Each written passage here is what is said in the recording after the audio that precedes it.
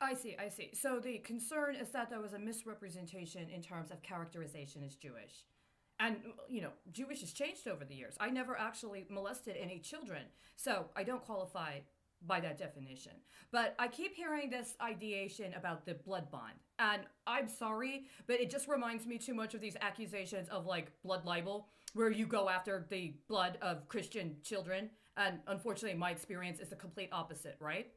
Because they're actually going after the blood of any children, and then they convert them after the children are dead to Christian, so that then some senior can inherit all of the great stuff that was part of that beautiful little child that was sacrificed, right? So this is where I'm getting confused. But I'll tell you what. So far as I know, there's a couple of standards for measuring the actual blood quantum or blood quantity that would qualify someone for a racial or demographic particular assignment, right? So there's the 1/4. Right? And that's what they did in Israel after the Nazis, right? But then there's the 1/8. And that's what they did on the tribal rolls here in the United States, right?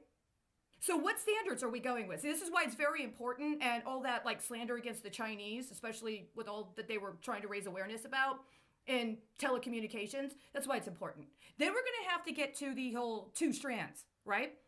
The whole binary. And then we're going to have to get into a means by which to authenticate that there's actually only literally 2 strands of DNA that has that kind of information, and that what has not happened has been that there has been some sort of blood oath put into a particular sector that actually defames everybody by remanding us to a double helix when it comes to DNA, so that we can be pre-programmed, because this particular paradigm is so primitive, we can't function outside of the duality. I know. But see, in my spiritual practice, my actual authentic spiritual practice that nobody wants me to talk about, I actually don't believe we only have 2 strands of DNA. And this is a big problem, because if I talk about that, then somebody's going to start trying to say some bullshit about how I have a mental illness, and it can be proven because of my DNA, right? And I think the question is, who's got the political capital on crazy? And because I won't acknowledge and accept that I'm mentally ill, I am not allowed to be a part of one particular demographic experience indication. This is a big problem, isn't it? So let's make sure you get the standards correct. Then what you're going to have to do is you're going to have to do it scientifically. You're going to have to provide test cases of actual individuals who have been authenticated as being a standard and being an exemplar of that standard.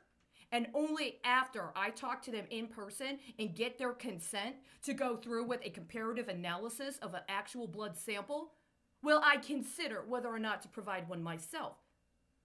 See, because then you're going to have to get into this understanding of inherit through the child versus the policy and process of matrilineage, right? And then we're going to have to deal with concepts of stem cell research and who gets to claim the patent and copyright entitlements to stem cell research, right? Yeah, and all of this is actually what the defamation is about. Because you want me to shut the fuck up and let you completely neuter the military without actually holding the military formally accountable for any of its crimes. So that then a bunch of bioterrorists can moonlight that they're healers and heroes while they commit even worse and more atrocious crimes than anybody actually accused the military of. And I'm just kind of confused because my whole thing is, well, you won't let anybody actually hold the bioterrorists moonlighting as if they're medical practitioners accountable. And nobody's actually holding the military accountable. And all they look like is a force of very sleazy, badly organized pimps, right? And at the end of the day, it's like the big problem is that I won't pimp and I won't prostitute. And then we get back to, well, am I authentically Jewish? Right? I'm fucking serious. Well, what if I do both the pimping and the prostitution? Does that mean I get to be a Jew and a Christian? Fuck you.